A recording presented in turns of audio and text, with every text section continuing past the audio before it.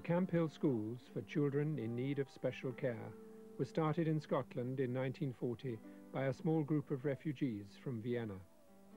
It's a movement that has pioneered a radically new and in many ways still unique approach to those who are mentally handicapped.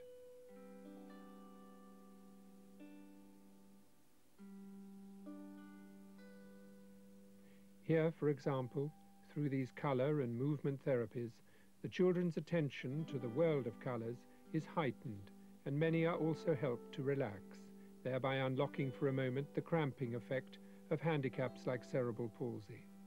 The experience, they find, can also ease some autistic children out of their sensory fixations and their obsession with the straight and sharp edges of mechanical objects.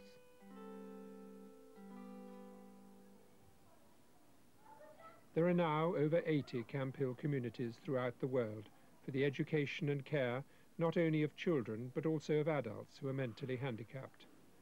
The daily rhythm is felt to be as important for the children as the various therapies and the education itself.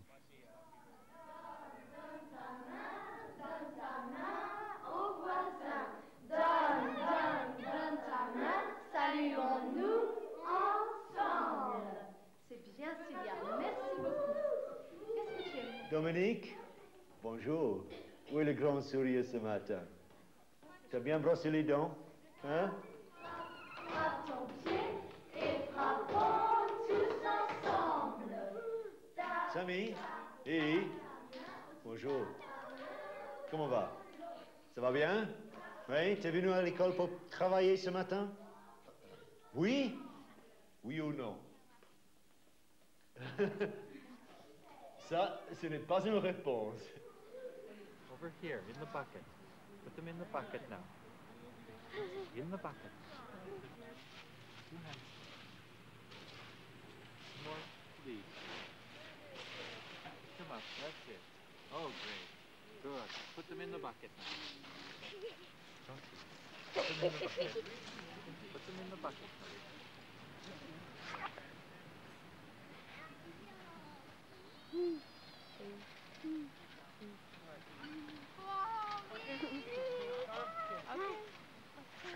What happened to you? Why were you not in school yesterday? Oh, we have... Why were you not in school yesterday? Where were you yesterday? You were inside. Inside, yes. And not only inside, but in your room. And not only in your room, but in your pillow. In your pillow, yes. In your pillow you were. Yes, you didn't feel well. Welcome back, Nicole.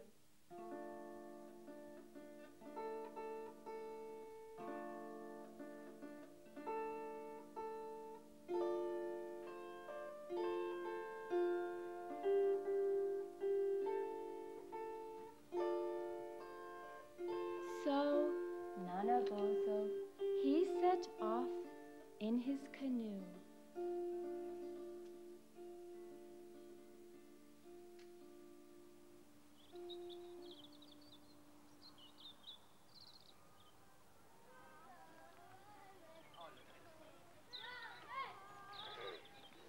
In Britain, the children at Camphill schools are largely sent and paid for by local authorities. Many have multiple handicaps, often with severe behavioural problems as well. In recent years, the trend has been to try and keep children at home, or at least in their own locality. It's only when the situation gets desperate that children are sent away to schools like Camphill. This makes the task of helping them very much more difficult. Here in Scotland, at the first Camphill school, as well as throughout the movement, the co-workers, as the staff are called, live communally and without wages. There's no going on and off duty. Their aim has always been to live with and not just for the children. Dr. Koenig, continuing the curative work he'd begun on the continent, founded Camphill with 9 other refugees and a small group of children on the outskirts of Aberdeen during the last war. He'd been inspired by another Austrian, the educationalist and philosopher Rudolf Steiner. Deeply shocked by what was happening in Europe under the Nazis, Dr. Koenig had an image of Camphill as a candle on a hill, a symbol of the fragile yet visionary nature of the idealistic community he was founding, a light in the darkness.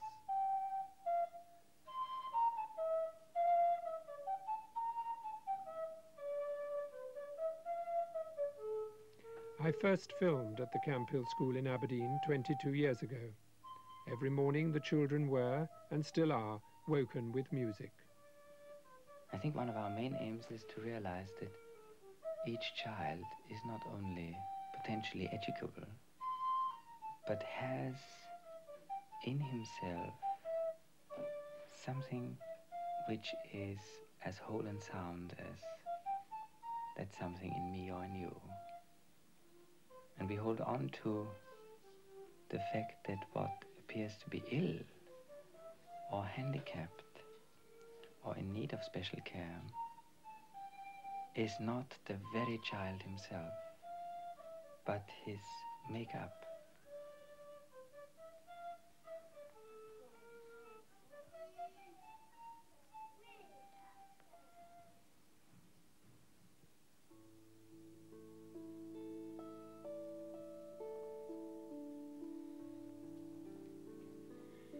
Once there lived a holy man in Bethlehem, whose name was Jerome.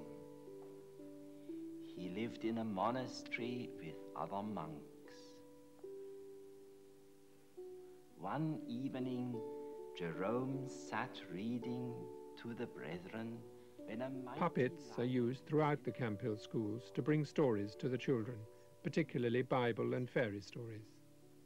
The brethren fled in terror, but Jerome waited for the lion, who stretched out a thick paw. Friedwart Bock came to Camphill in Scotland from Germany in 1949. He's one of the co-workers whom we filmed teaching in Aberdeen 22 years ago. He spoke then about Dr. Koenig's long-held conviction that every child, however handicapped, should have a full-time education, a policy that's been widely adopted in the intervening years. Now, Alison, which is that? Feel it and find it. Children that are placed in our classes who do not appear to take any active part in the lessons become a part of the class in a very amazing way, and through the common experience of a class, something of the subject can be available to them. The curriculum adopted by the Camphill schools is similar to that used in Rudolf Steiner schools for normal children, and is based on the notion that all children, whether normal or handicapped, retrace in their development the whole history of mankind.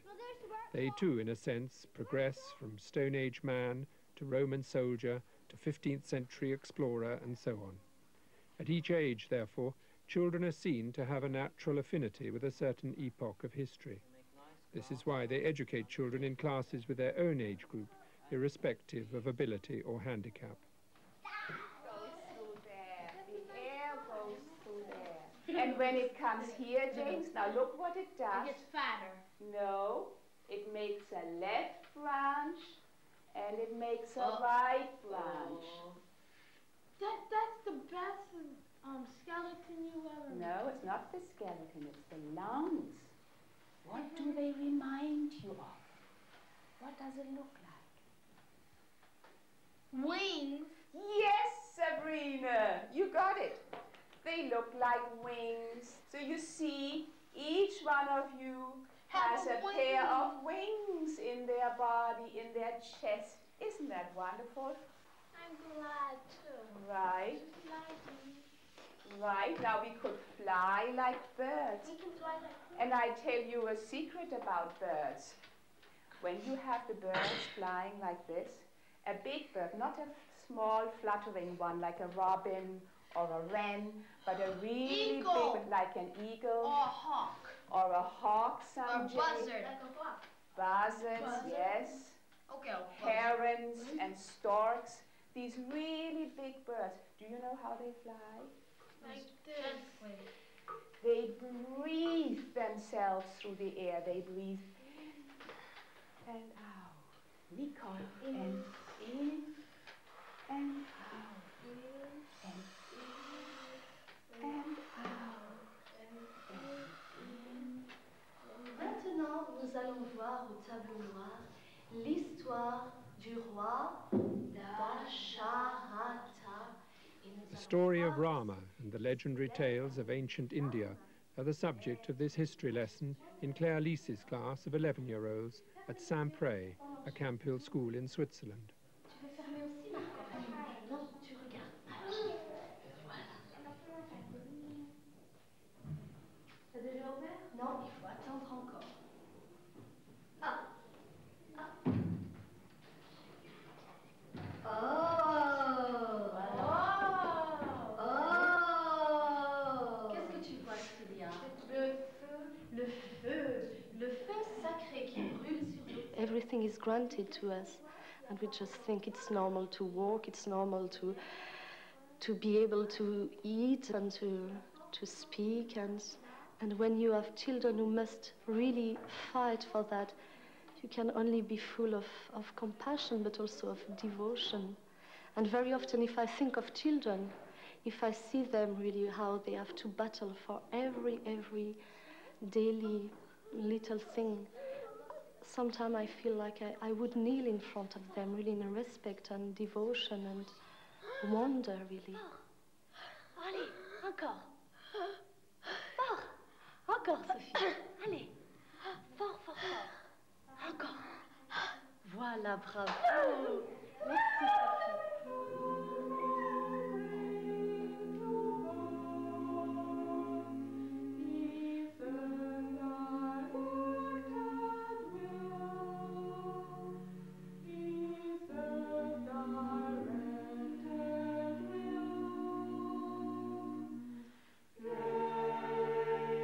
A Michaelmas pageant in Aberdeen.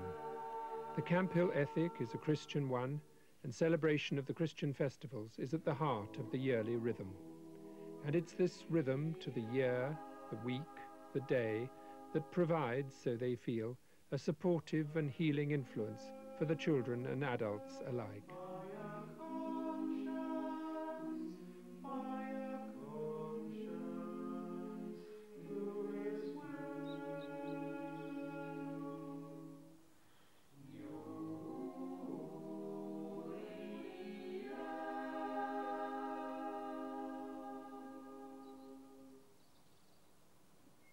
Ready, steady, go. Whoop. So. Now, it's nice forward. Now you say hello to him again. How do you say hello? That's it. Yeah, go give him a nice stroke, huh? Yes, that's it. Yes. Yeah. Stuart came to Camphill 3 years ago, his hyperactivity causing both speech and movement difficulties, as well as behavioral problems. Learning to balance on a horse has already helped him to walk better. That's it. Now, where do the hands go, Stuart? Where do the hands go? What do the eyes do? Look forward. What does the mouth do? Right. Okay. Are you ready? Okay. Yeah. Fine. Walk on. Walk on. Where are the eyes, Stuart? That's it.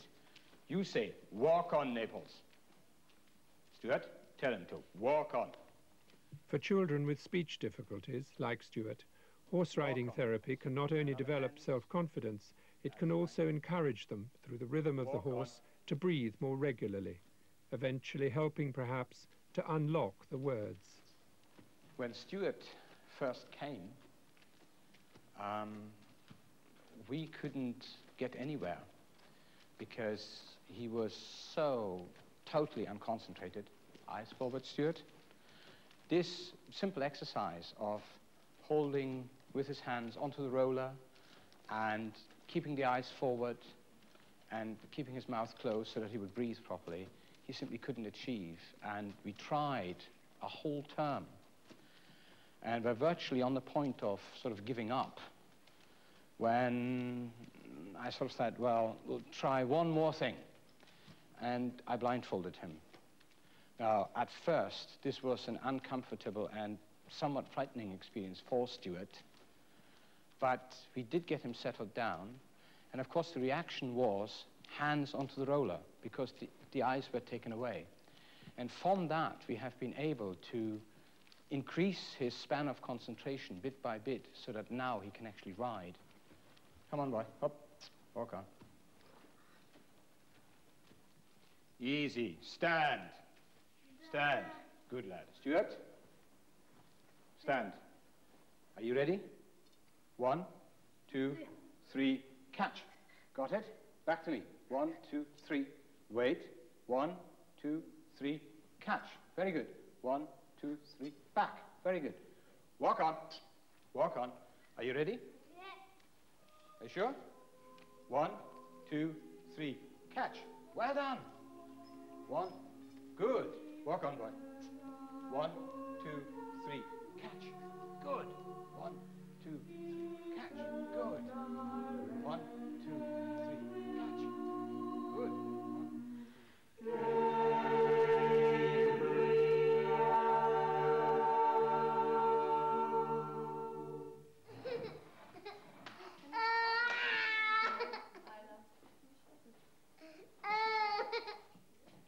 Isla is 10, but she's the size of a 5-year-old.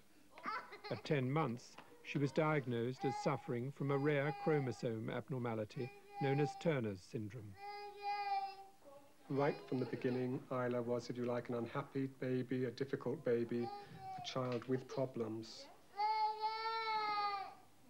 Her developmental milestones were rather delayed. She only sat at 10 months and walked when she was 2, and her speech was also delayed. And as she was developing in these early years, these obsessions with which we're familiar increasingly developed too. Within the family, Isla has presented very significant challenges for the parents through her difficult behavior. And this has, if you like, increased over the years to the point where very recently the parents asked that she be taken into voluntary care so that from now on she'll spend holidays with foster parents. She won't in fact go home anymore. Certainly the impact of this change in her circumstances has been quite considerable on Isla. Socially, she's still someone who very much plays alongside other children. But I feel she has a much more, one could say, prominent place here in the house now amongst the children. This is Isla. She's a person in her own right. She's not someone just to be cuddled and carried around anymore, because she was for many years just everybody's lovely little dolly and teddy bear. But she is Isla in her own right. And Isla's house mother discusses her case at a regular clinic with the Camphill doctor, Isla's teacher, her house father, and the therapists. So, Isla, come and sit down. Here's a chair for you, my dear. Right. You're going to say hello to Dr. Nick? Dr. Nick. Hello, Isla. Say hello. Hello, my dear. Nice to see you. What a very nice dressing gown you've got on. That's a you put slippers in? Yes, but first you look in the book and then you put slippers in. Isn't it?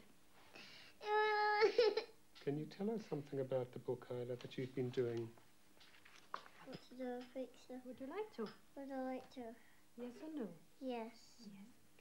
For many children, like Isla, there's no question of curing their handicaps, but they can often be helped in their struggles to face life and to cope with it, and as they grow up, to come to terms with their handicaps and even to accept them. And it's often in their relationships with each other that the children are helped most of all. Isla chooses to play with Caroline, a child who is as friendly and outgoing as Isla is complicated and withdrawn.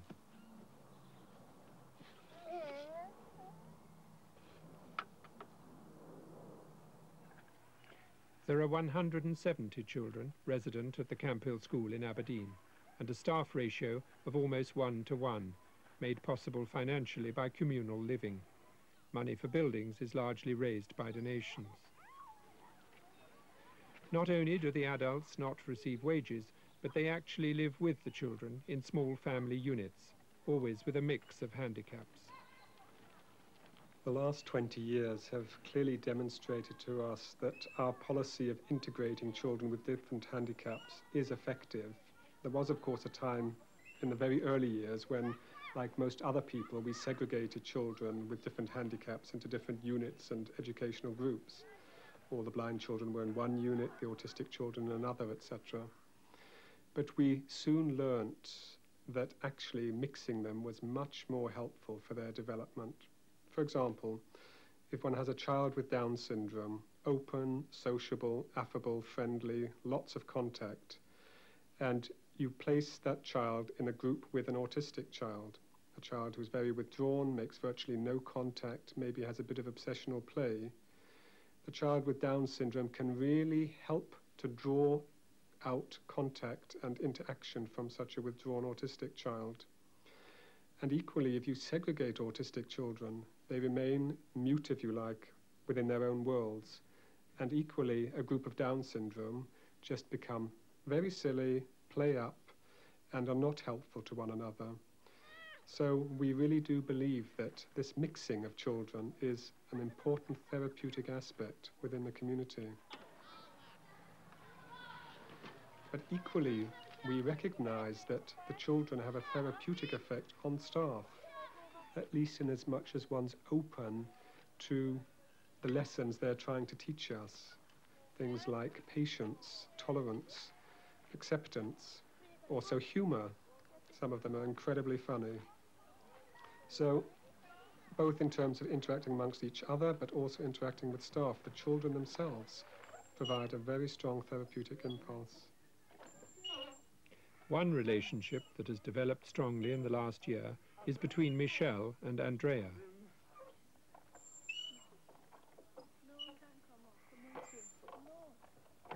Michelle, she's the one on the swing, is one of a small number of children at Camphill who is not mentally handicapped. But because of many years of social deprivation, she's not only intellectually backward, but has had severe behavioral problems. Andrea has a condition known as aphasia. She has never been able to recognize that words convey meaning, though she's not deaf. She hears, but she hears only sound, and has therefore never been able to develop speech either. The isolation and frustration that an aphasic child often experiences can result in disturbed and even aggressive behavior. With the more maladjusted children, they often have an extremely negative self-image. They think they're bad, they think they're useless, they've been told that for years and years. And now suddenly they have the opportunity to shine. They are more capable, more able than many of the other pupils. Most of the other pupils don't threaten them, and they have the chance to really help another child, a less able child, and to get an experience of their own worth.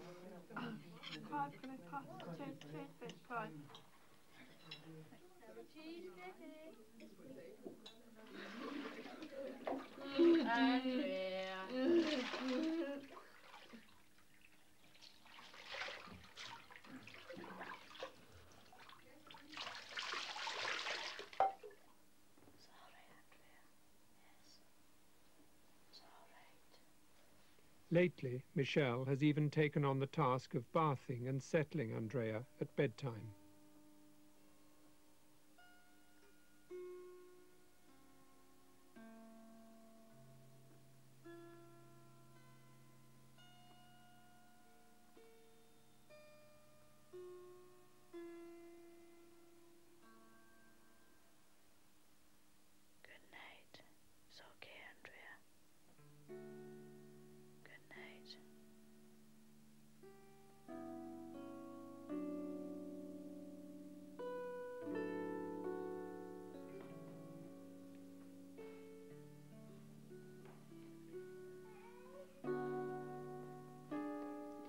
Such relationships between children have long existed in the Camphill schools.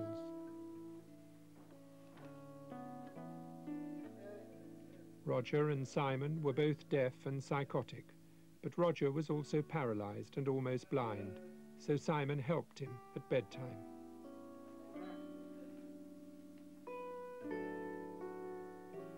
Julia was a spastic girl, totally paralyzed and dependent on others. Paula was autistic, withdrawn and reluctant to participate in the life around her. But she did respond to Julia and often took on the difficult task of preparing her for bed.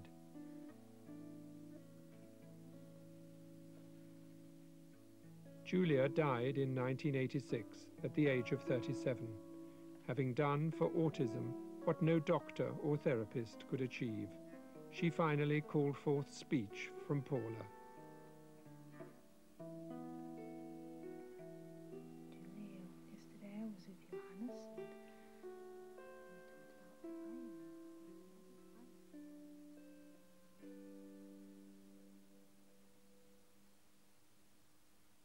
Who are you going to sit with?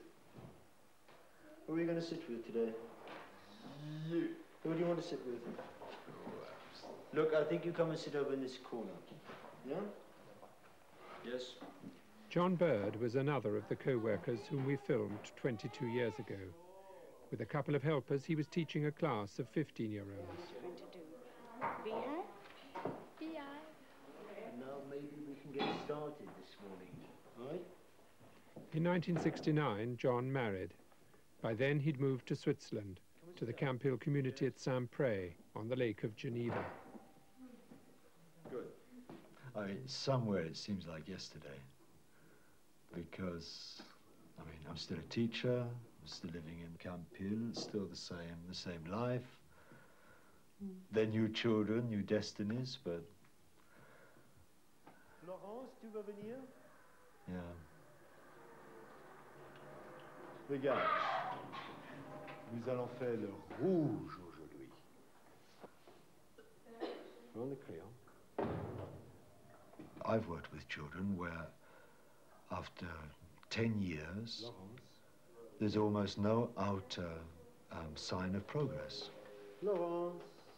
And yet the parents, and particularly the friends of the family and so, who meet the child much less often, they can describe how the child has inwardly grown. He can't walk, he can't speak, he can't feed himself. He can do that no more than he could 10 years earlier. But they experience the person shining through. They meet the personality of the child shining through. Et les jambes, où sont les jambes? Tu sais, elles sont bien à côté. Ça te tracasse à travailler ou quoi? Qu'est-ce qu'il y a? C'est dit assez? Tu veux t'asseoir? Tu veux rester debout. Tu veux rester debout. One lives with doubt the whole time. It takes long, and sometimes you see a glimpse and then said, oh yes, it wasn't all for nothing. Oh, yeah, there's a lot of doubt. How do you keep going with so much doubt? Well, there's coffee, there's cigarettes. It is something wonderful to do. I mean, there's also, there's also a lot of joy. I think it balances itself. One of the aspects I've always met in Camphill, these children, they bring out the best in one, but they also make it very clear to you what the worst side of you is. You have to face up to the darker and the more, and the instinctive reactions in a situation, to the whole instinctive side of oneself, and to the worst in oneself, because they can just as well bring out the worst in you. And it's in these conditions of extreme light and darkness, you know, the grace of the smile of Barbara, but also the confrontation with oneself when Barbara's gaze meets you. The extreme light conditions, but also the darkness one has to learn to meet in oneself and in each other. Because when we meet each other in how we are with the children and how we handle the children, we also meet the darkness in each other. And we have to help each other in this also. It's not just me and the child, it's me and the other with the child also. it's really the meeting of all these different destinies and trying to help with it.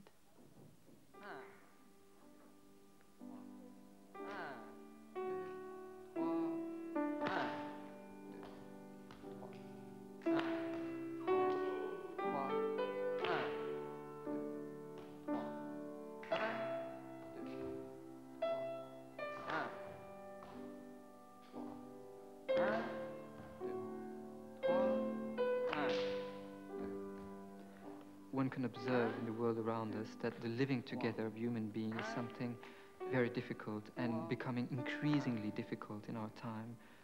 What we have experienced in Camphill is how, through the living together with the handicapped children and adults, an incredible social strength, somehow something that brings people together. You see, in our world, we tend to give value to people, to judge people on the point of view of efficiency, productivity, social status, and things like that. When you live together with a handicapped person, you have to forget that. How much can you produce? How efficient is he? And you have to try to meet the human being.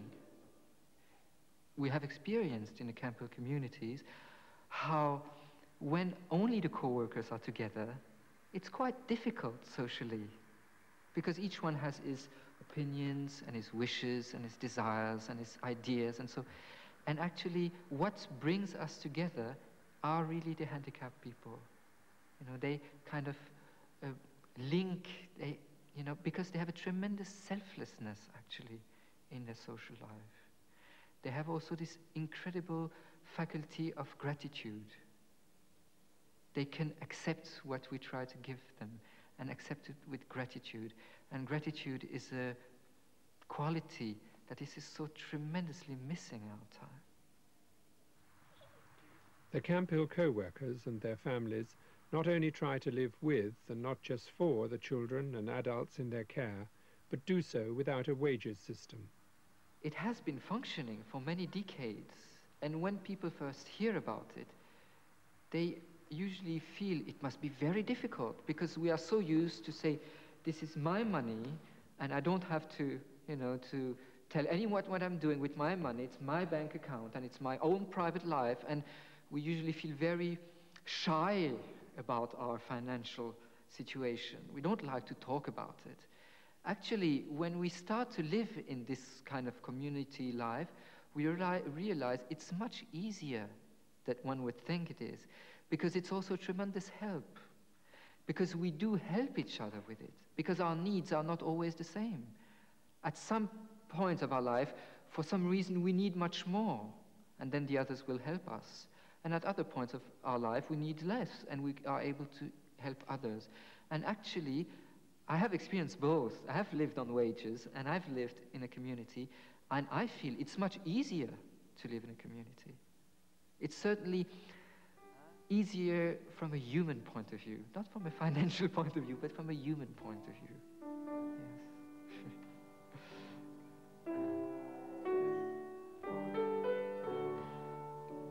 This way of handling money, you can relate it to the way you can experience it within a family, because what makes it easy for you to spend your money for somebody else, let's say your children, is that you experience the needs of your children as a reality. And because you love your children, it's not difficult for you to sacrifice, so to say, some of your money to buy them something. Samy, tu viens avec? Tu viens avec moi? Et toi, oui, c'est très joli de donner des becs, mais c'est mieux encore si on travaille, monsieur. Bien. Oui, oui. Je voudrais qu'on aille aux ateliers. Tout à l'heure, oui. C'est un peu haut, hein? The child with Down syndrome, like Sammy, has always had a very special welcome at Camphill. And such children also had a very special place in Dr. Koenig's heart. In sharp contrast to Down syndrome is autism. Well, you do it then. Come along. Well, what about the broom? Obsessional behavior and withdrawal from human contact are typical symptoms of autism. In this case, Peter had helped his housefather to put the chairs on the tables in order to sweep the floor, but he'd become stuck on the last chair. One more chair, Peter. Look here. One more chair to do. Come. Put that one up and come here. That's it. And where will you put this one, Peter?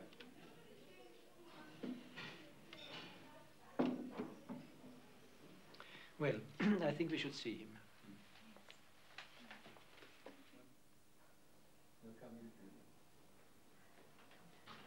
Come along. Come along, Peter. Come. Come, Peter, say hello to me.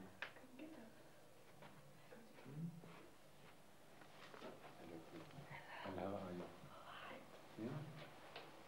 Have you been to school today? Peter is now 35 years old and living in a mental hospital in Cheshire, where his mother visits him every week.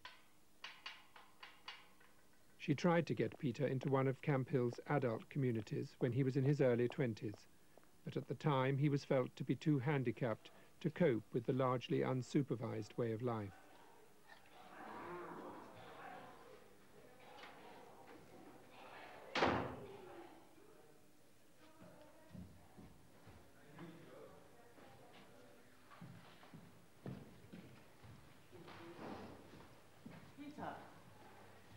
Hello.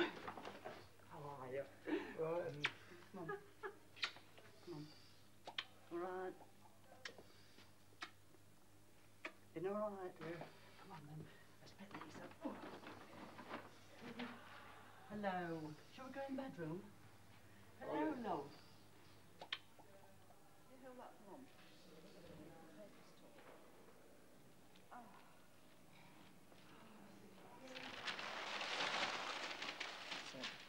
Found a new bag for you. Don't worry. Peter has always loved drawing. Like many autistic and psychotic people, he has great ability in very specific areas. In Peter's case, it's art. First. Yeah. Right. Move those over. Drawing from there. Right. Oh, of course there is. How many shades of orange are there? I've not counted them. How many would you say? 50. Well, I think there's well over 50, yes. Peter knew all his colours before the age of 3. The pictures are meticulously and almost obsessionally executed. He usually works on them not in the hospital, but during the few days that he spends at home each month. His designs are freehand, and each colour is itself mixed from several crayons. Each picture takes about a week to complete. Make my mouth water. That's a medium yellow like the paint. Pardon? Medium yellow like the paint. Yes, it is. It makes my mouth water, that one. Medium yellow like the paint. Yes. It's lovely. There's a shade of red there. It goes to very pale pink, doesn't it? Hello, Hello. Hello. I've forgotten your name. Michael Turner, I've just woken up. Pardon? I've just woken up. You've just woken up? I have, yes. Oh, good gracious. Blues? Yeah. All right. Well, what colour are you going to do next, Peter, on the next pattern? What colour would you like to do? Do you want to do yellow and grey? Peter.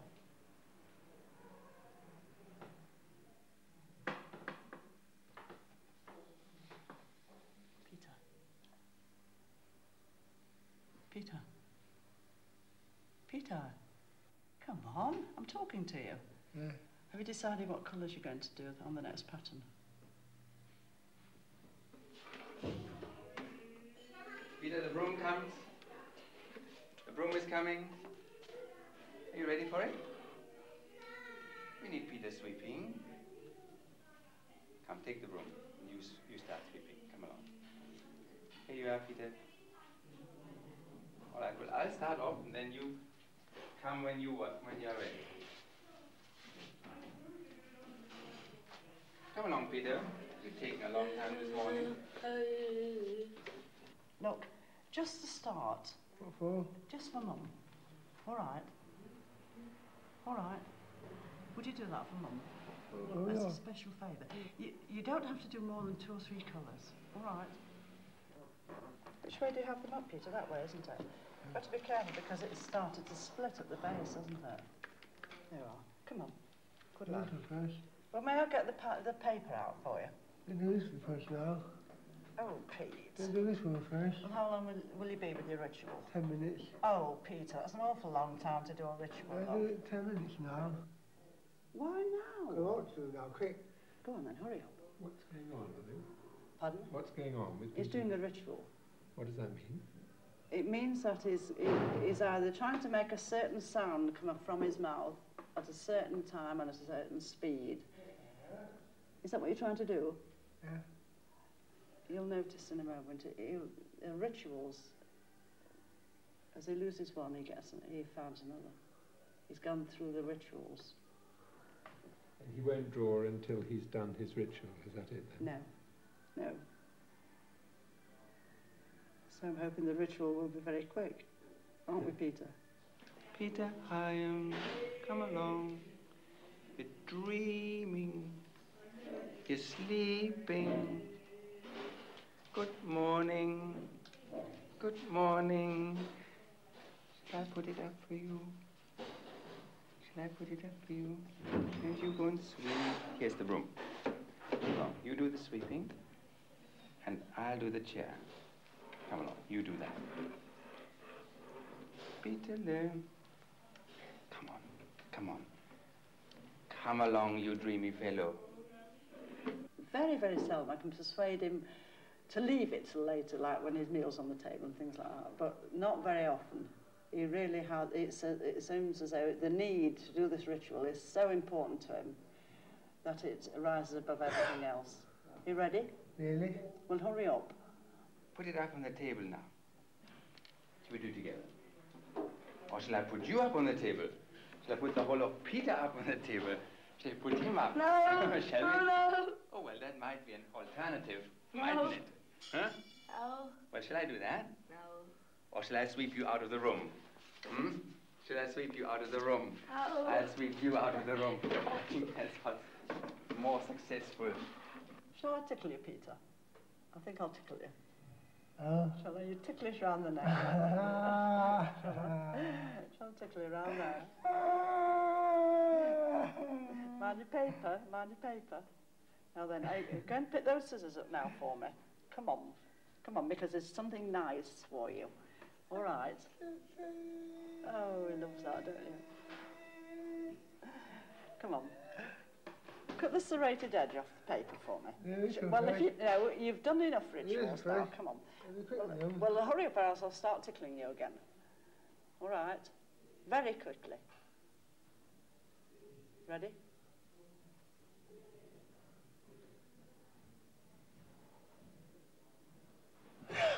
Ready. Now you've done it now. Really? That was perfect. Come along. Let's have them all down. Leave that chair down. Take the next one down. Yes, come on. Take it down. Take the next one down.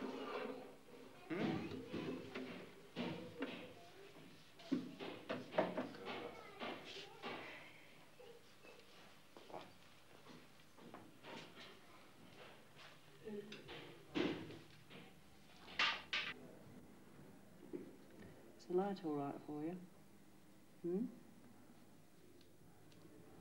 They used to do them at the schools, the Camphill schools in Aberdeen, and he also did them through a lot of encouragement from Christoph, his house father and teacher. Christoph Rascher was Peter's teacher and later house father for 10 years. He now lives in a Camphill village community in his native Germany. Well, I haven't seen Peter for 15 years, and I often wondered how it would be if I would meet him. I know that he is in hospital now, and I knew or know that if I would meet him, he wouldn't come rushing towards me and say, well, here, Christoph, at last you are, here you are.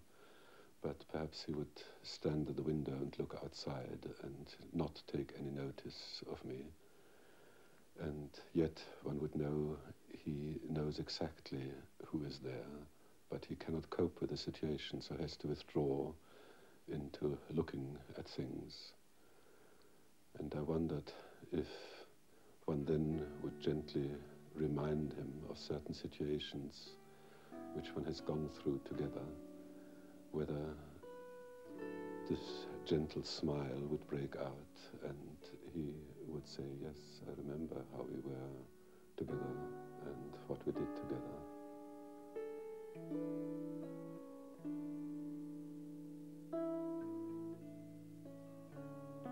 Peter is not a person you can meet easily and you just meet and talk to and that's it.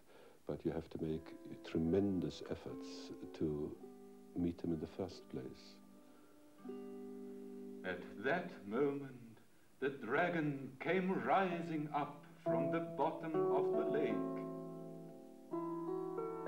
Puppets were and still are very effective ways of reaching autistic children like Peter. St. George. Human contact was not direct but via the puppets and therefore acceptable to him. Swung his sword and struck the dragon to the ground.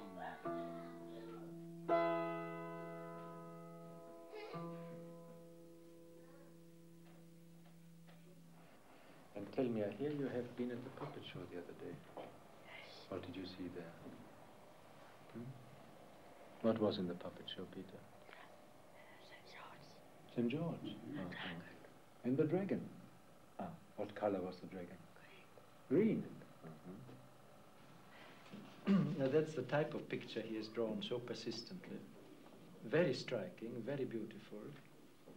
But of course we are not really meant to fall in love with the pathology of the psychotic child. And yet one can hardly avoid seeing in it something of what God otherwise puts on butterflies' wings. He used to say, Christoph, how many greens are there in the world? Are there greens in heaven? Has heaven also colors?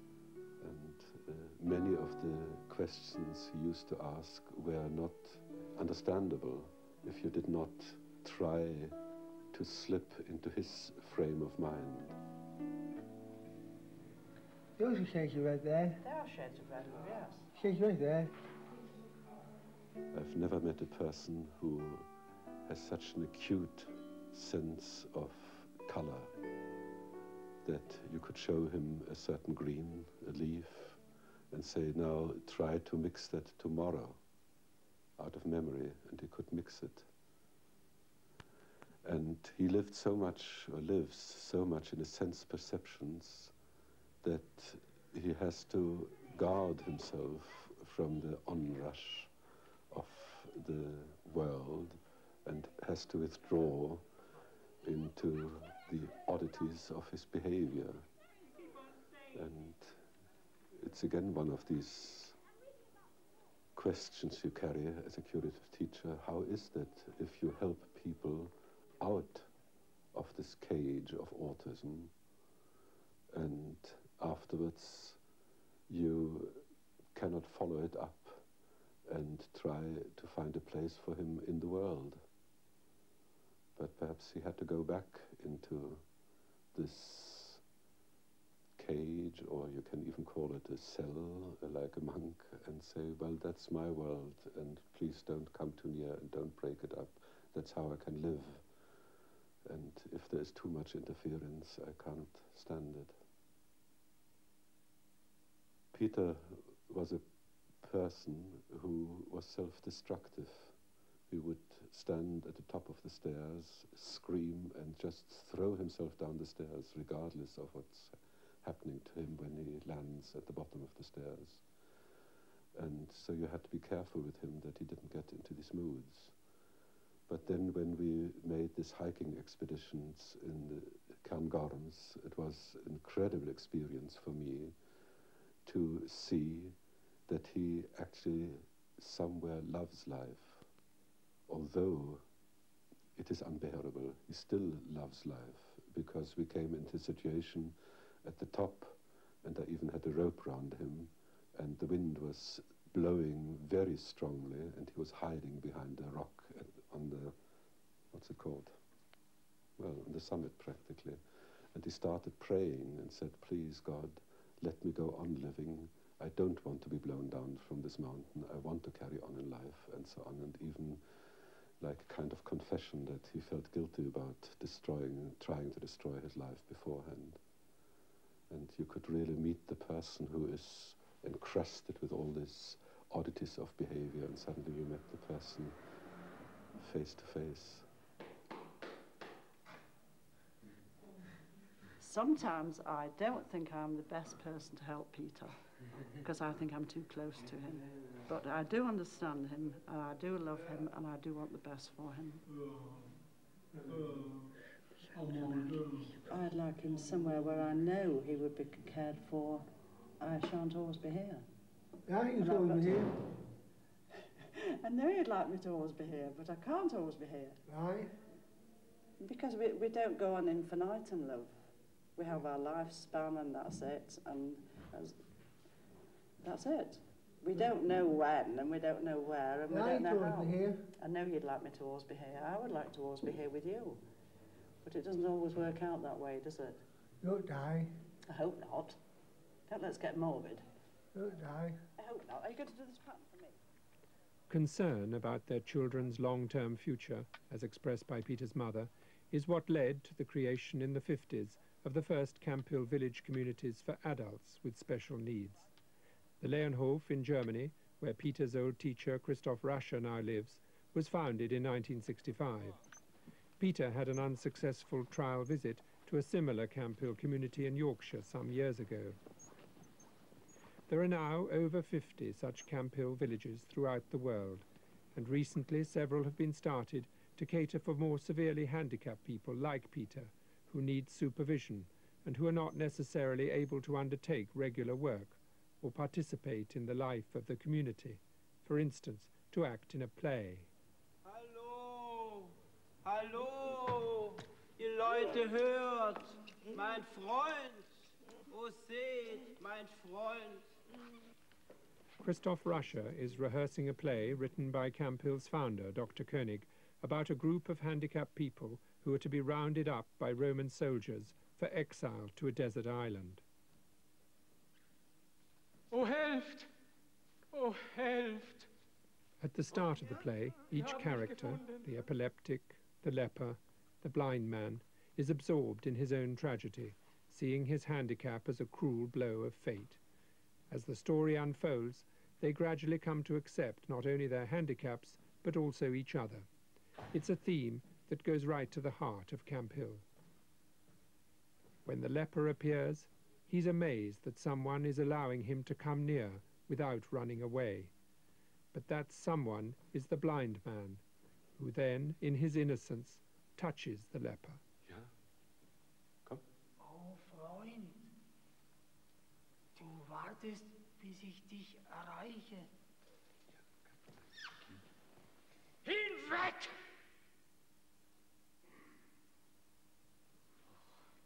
When the blind person realizes he is actually touching a leper, he's absolutely disgusted and abhorred, but I think he's moved by the nearness of the other person, that suddenly he realizes he is a human being like I am. I've never been so near to a leper, and once he is, he cannot run away anymore because he has met the other one. Die Beule hier auf deiner Wange und diese hier auf deiner Stirn. And so you see this tremendous fight going on in himself. He wants to run away. On the other hand, he wants to turn to the other person. And I think that's one of the first moments where acceptance comes about. Sie sind noch Fleisch von deinem Fleisch und Blut von deinem Blut. The play is supposed to take place on the Good Friday, on the Good Friday. And now the dark hour is experienced where Christ is nailed to the cross. And in a way they are already prepared for this because they have come to a part acceptance of each other. They want to help each other. They go through this death experience and come out different people. Wake up different people. Seh die Erde wieder. Bin ich nicht tot? nicht Bürger schon der Unterwelt. Hier sind sie alle, die ihr wolltet.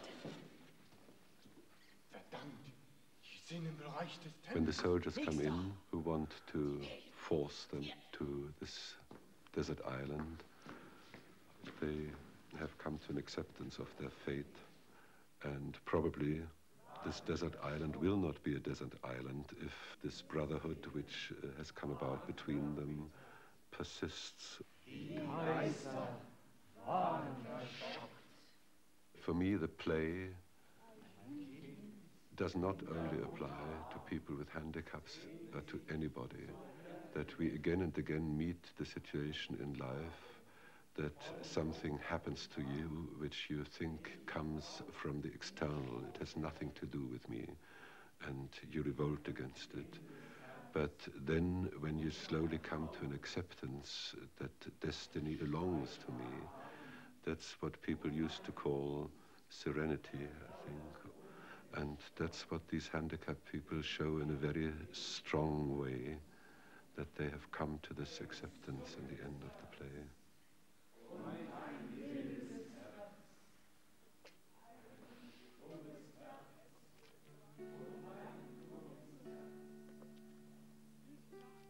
We have accepted that actually any person is handicapped in a way, that they have shortcomings, they are not perfect human beings. And I think that's important for us, that handicaps are not seen as things which other people have, but that we realize each of these handicaps which other people have in a very pronounced way, we can find in ourselves.